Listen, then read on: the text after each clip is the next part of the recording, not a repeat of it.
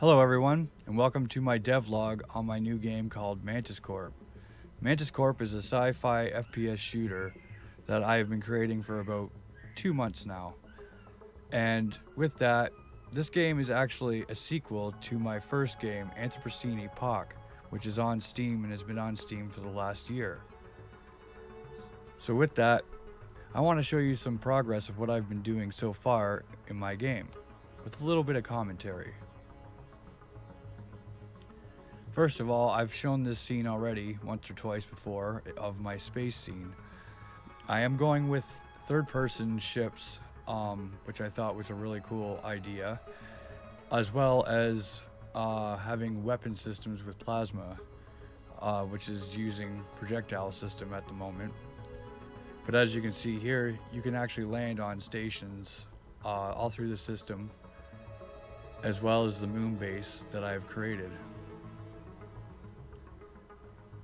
I'd like to give Cyber a big thanks for the atmosphere decal around my planet, which made it really pop.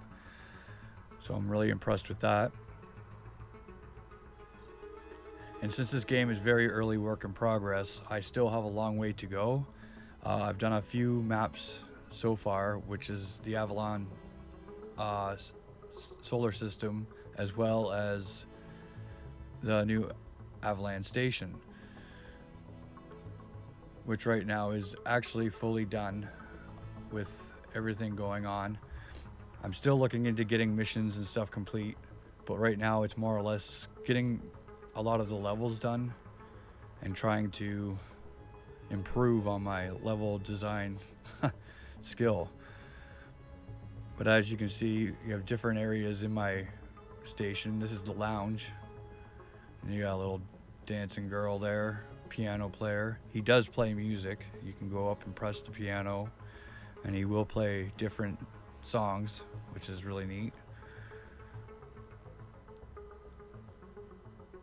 Now this station is actually a neutral station. For most part, the Avalanche solar system is pretty well neutral. There will be some asteroid bases and stuff which will have enemies you have to take out. And from here, you can see the command center. This is where you will pick up your missions from a commander in the first part of my game anyway. I'd like to say that most of the models in this game, about 90%, were all made by me. I'm using a bit of props from other people like G-Talks. There's a couple sci-fi floors and stuff. But yeah, thank you for watching and stay tuned for more updates. Yeah.